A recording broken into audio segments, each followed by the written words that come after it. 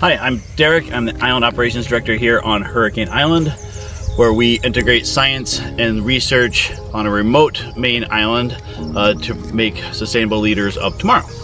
Our island is completely off-grid, meaning we get all of our energy from solar, and all of our water is harvested here on the island, which we also pump up with solar. We bring children out here to teach them science and leadership. Our leadership component is taught mostly by example. And we bring children out here to teach them science and leadership kind of through activities and interactive learning.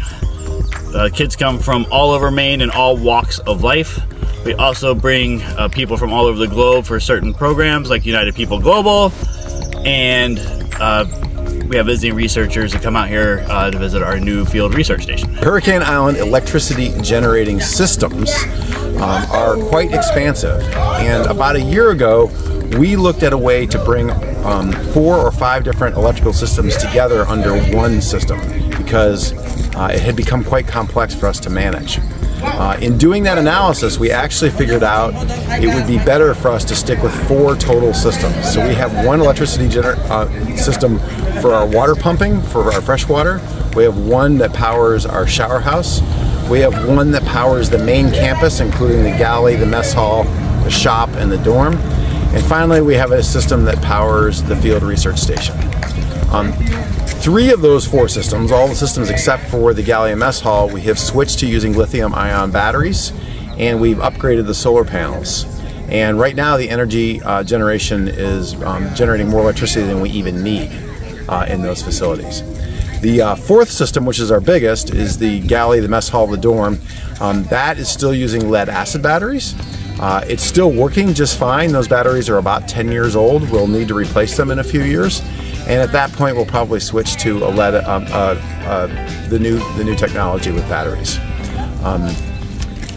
One of the things that we've really learned about energy systems is we have to monitor if there's something that's running that we don't know that's drawing electricity, and that's a real challenge for us. So in 2 of our systems, we had pumps running and we were not aware of it, and they were draining the system down. And so we're constantly kind of having to monitor our systems and be aware, you know, what's working and what's not, and if there's something drawing electricity unnecessarily. Hello, welcome to the garden on Hurricane Island. Starting over here, we have our lovely compost system. So we have a 3-bay compost system here. So in the first bay, we add all of our fresh food, produce that is left over from our meals. So anything that you don't eat, we put it into a bucket. Then we add it into the first bay, and I like to mix it in with lots of wood chips and other things to help it break down. And then once it breaks down a bit more, we move it into the second bay, and then into the third bay. And then once it's fully into compost, we can add it to our garden beds over here, which is super cool. And then over here we have our main garden. So we have 13 beds across, and then we have 1 bed in the back. There's lots of little things growing right now and a few larger things. So we have some garlic that's left over from last year. We have some cucumbers, some squash, and 1 pumpkin, which is very exciting. Then we have some beets, carrots, radishes, spinach, and then we also have some chard and kale for salads. And then we have some tomatoes that are staked up on little sticks right now to help them grow. And then, as you can see with that trellis, we have some sugar snap peas. So once those get bigger, they'll start climbing up on the trellis, help them grow a bit. And then you can't see these yet because they're just seeds, but we have some beans, some scallions, and some leeks planted over there. So those will start to germinate and pop up in the next few weeks. And as you can see, that little building back there, we have the greenhouse. So that's where all of our seeding takes place. So when we direct seed things, we use seed trays. And once those are ready to be transplanted into the garden, we take them out here, pick which bed we want to plant them in, and then we plant them. But they start out in the greenhouse to keep them warm and help the seeds grow. Over here we kind of have our classroom space, so when there are students up here, we can hang out over there. There's a little circle of stumps that we all sit on to discuss things. And yeah, this is kind of the main garden. Thank you. Hurricane Island's freshwater system, this is the water that we use for drinking and for showers, all comes from an old rock quarry. So there's a big pond left in this area from an old rock quarry, and it's fresh water, it's not salt water, and we pump that water from that rock quarry up to storage tanks at the top of a hill. And then from there, the entire campus is fed by gravity to feed the shower house, to feed the galley and the mess hall, sinks, and then water bubblers for drinking. The water, and the process of being pumped from the quarry up to the top of the hill goes through an initial filter, and then it gets treated with chlorine, and then it goes through a second filter at the top of the hill, and then it gets stored in 3 1,500-gallon tanks at the top of the hill. And until recently, we were always having trouble managing our water. But we've upgraded our electrical system to be able to, and now we can pump more water than we could possibly need. And we have energy storage to pump even on a gray day like today that's foggy. We have plenty of electricity to pump the water that we need, and the system's working quite well. My name is Owen. I'm an educator here on Hurricane Island.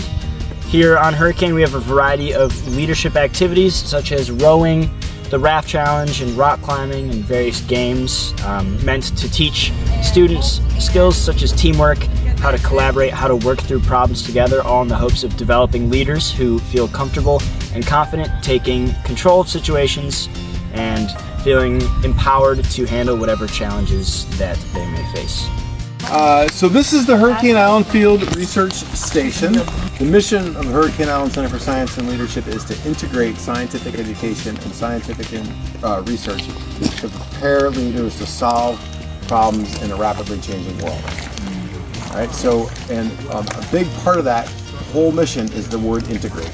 This idea that we can connect science education and science research in a way that is engaging for our youth, in a way that's meaningful for scientists and researchers, and in a way that we can build understanding for how we can all be leaders to solve these problems.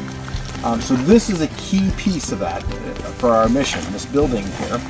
And on the most basic level, we cited it here, or we plan to have it here because it's still a part of our campus. So the kids that are here can integrate with the scientists, but it's also separate so that the kids' meddling fingers are not getting in the scientists' experiments. So that's why it's sited here. It was a great opportunity because there was an existing wharf. There will be docks here, so research equipment can come and go. There's a lot of space. So the research station is not just this building, it's also, eventually there'll be places and access on all these docks to do work. And then there's this building. So this building was built, we had a planning committee that set out, and we wanted to have a place for researchers to use as a dry space, to use as office space, a dry laboratory space. We wanted a wet space for them to conduct experiments. You can get messy.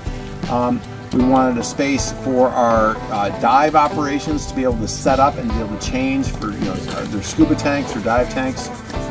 We wanted a space for what's called flowing seawater, for water to be able to be pumped out and to go into tanks for experiments.